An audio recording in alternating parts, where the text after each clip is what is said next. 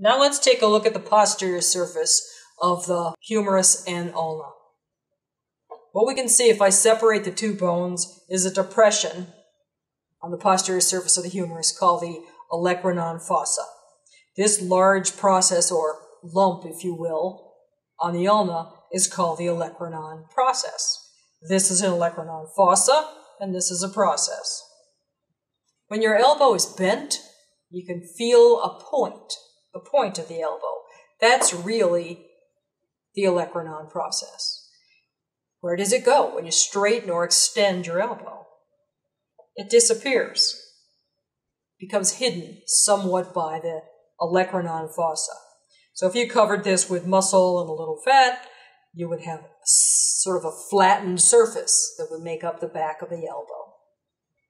So this is a bent elbow, and you have a bony point that you can bang into the table.